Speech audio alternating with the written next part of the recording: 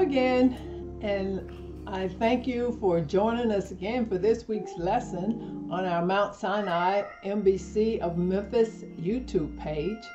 We are so happy that you chose to join us. Let us pray. Most holy and gracious Father, we come to say thank you. Thank you for once again bringing us together as we study your word. And as always, we ask that you would open our hearts and our minds to receive you afresh. In Jesus' name, amen. So, we are on article number 13. Or rather, we continue to be on article number 13, a gospel church.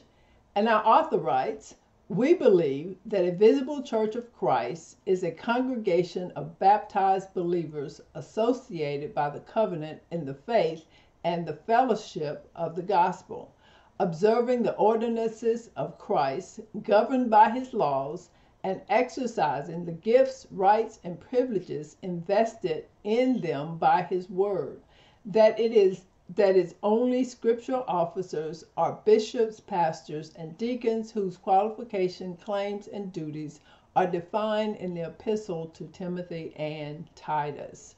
And our scripture continues to come from 1 Corinthians, the first chapter, verses 1 through 13. And today we will read verses 7 through 9 of those verses. And it's from the NIV version.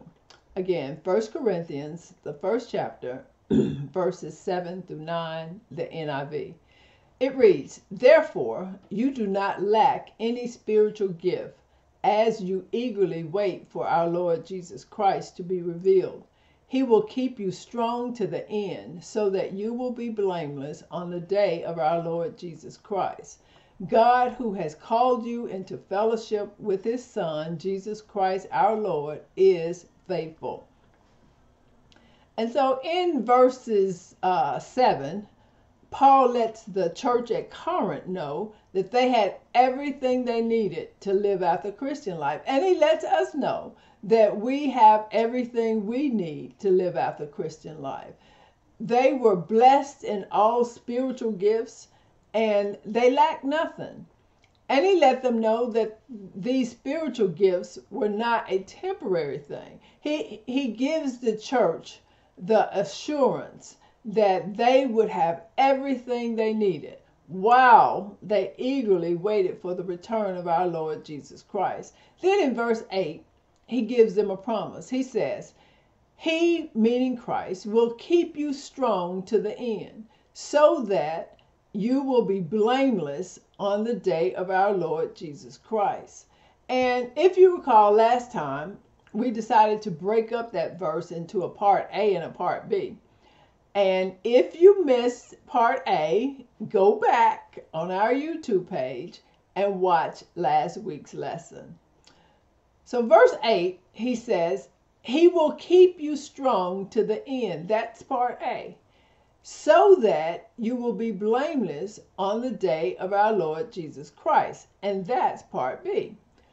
So Paul, in verses 4 through 6, it's like he gives the prerequisite for verses 7 and 8. He says, God has given them and us his grace. And because of his grace, he has enriched us in everything. I think most of us fail to realize the importance of his grace. We cannot have grace, the grace of Christ, and not be rich. We are rich just because we have the grace of Christ. In this present life, we do not lack anything. His grace provides us with all that we need. We do not lack anything because we have a living hope in Christ coming back personally to take us to himself.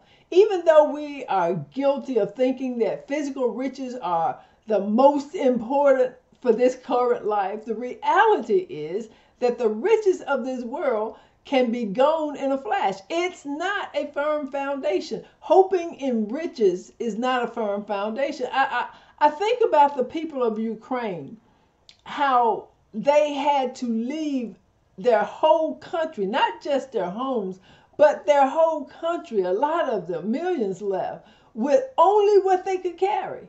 I would imagine that some of them had some great possessions, but because of a tyrant, it literally all went up in smoke. I think about the idea behind buying a warranty for a large purchase. You know, you go to the store and buy a large purchase, a wash machine, a refrigerator, a dryer, car, whatever.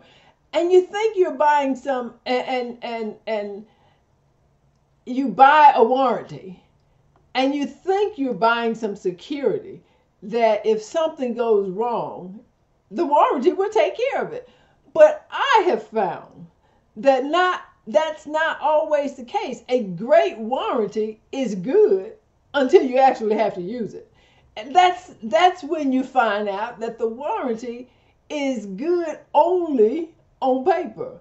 The company backing it has no intentions of actually doing what it says, at least not without lots and lots of haggling.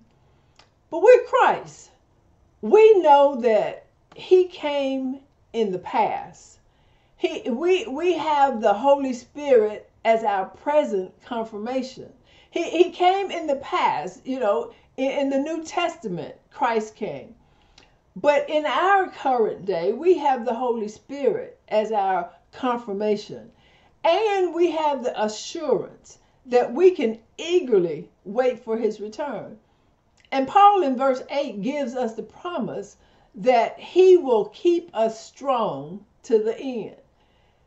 The King James Version of verse 8 says, "Who shall also confirm you unto the end, that ye may be blameless in the day of our Lord Jesus Christ." The Greek word for confirm is a word that I will not even begin to try and pronounce. But our English conversion of the word is will confirm. It speaks of the future.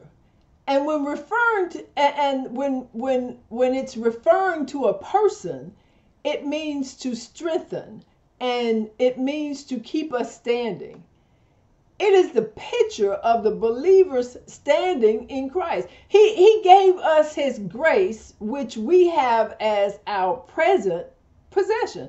And we're not going to lose his possession entrusted into us. We don't have to worry about losing it. We don't have to worry about misplacing it. He has given it to us, and he's keeping it with us. No matter, it's like no matter the difficulties we may face now or in the future, they cannot move us. He is keeping us. He is keeping us standing straight and standing strong. I think most often, especially during difficult times in our lives, we will say stuff like, "I'm just holding on to the hand, to God's unchanging hand." We tend to think that our security depends on me holding fast to God. And that is not where Paul found his comfort concerning the present or the future. The word will confirm is an active voice, and the agent is Christ. Unlike the warranty that just looks good on paper, Christ is the agent who will confirm us, who will keep us firm, who will confirm us. He holds us and will never let us go,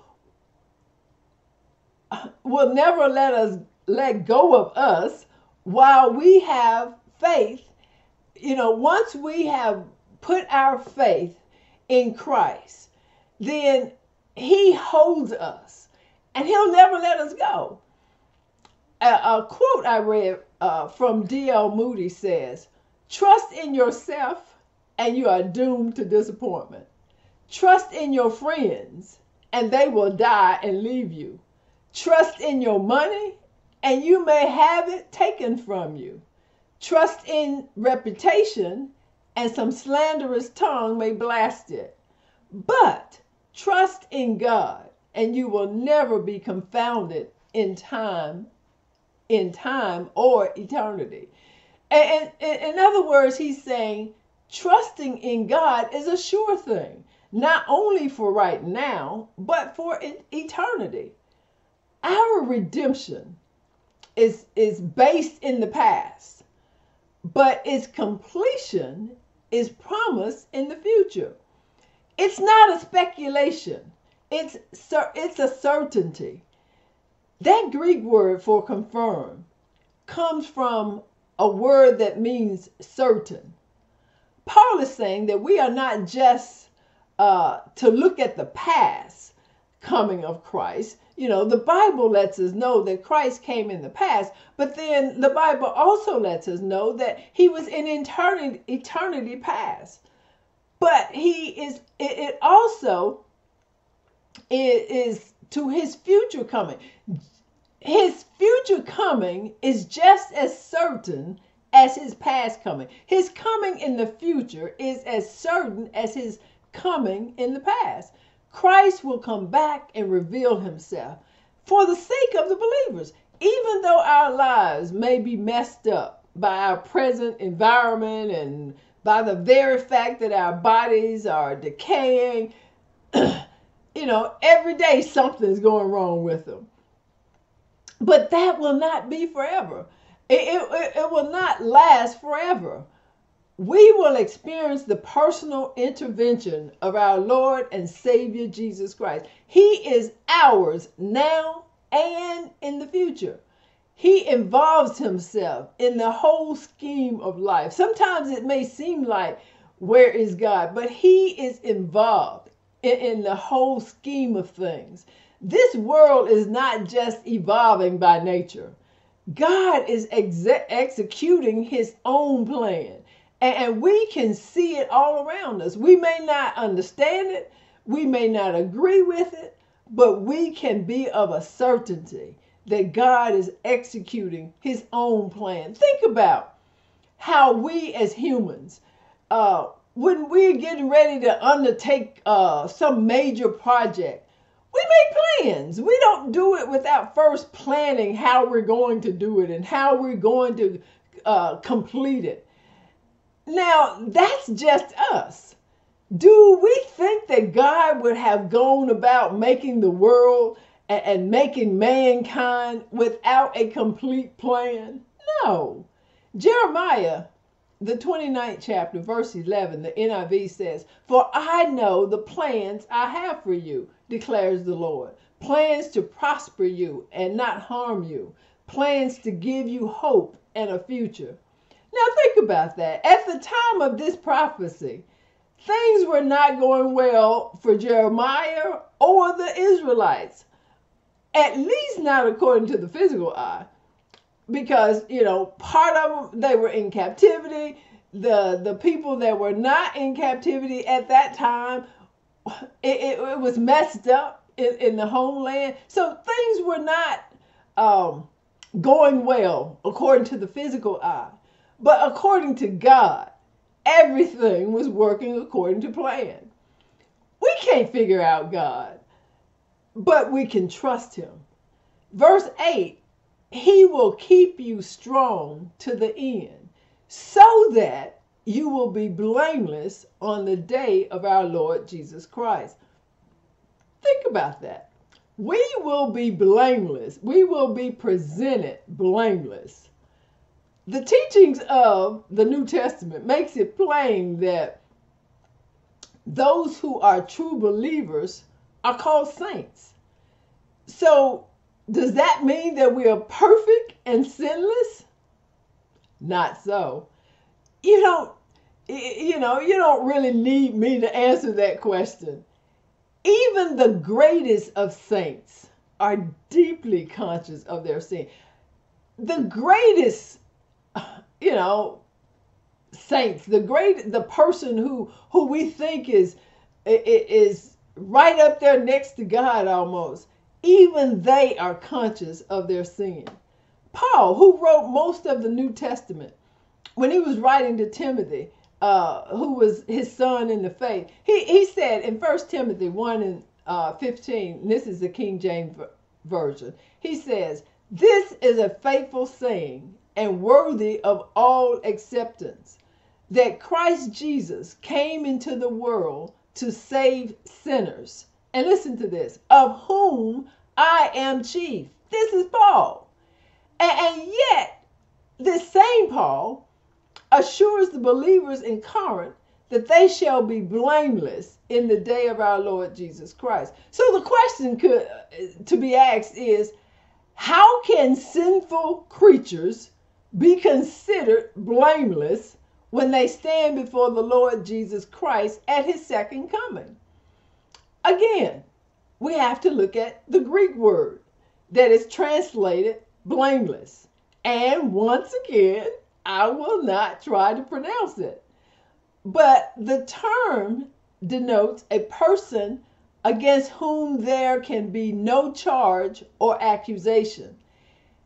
And it is speaking of the last judgment. We are told that when the Lord Jesus Christ comes back again, he will confirm us believers as blameless. Now, this does not mean that from the moment we receive Christ as our Savior and Lord to the day when we see him face to face at his second coming, that we have never been guilty of any sin. No. We have been guilty of sin of commission, sins of omission, and sin of intention. James 3:2 tells us that we all stumble in many ways.